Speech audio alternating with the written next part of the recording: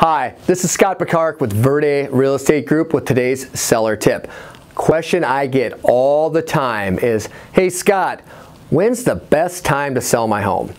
And the answer, like always, is it depends. It depends on when you're ready. Is your home staged? Have you done your paint touch-ups? Have you neutralized the bedrooms? Have you done your exterior touch-ups, your curb appeal? These are the most important variables that go into when you sell your home. You can look at market stats in the spring and say, well gosh, there's more homes selling. Well yes, but there's more homes on the market, which means there's more competition for the buyers. You look at the winter months, you say, well, not many homes are selling.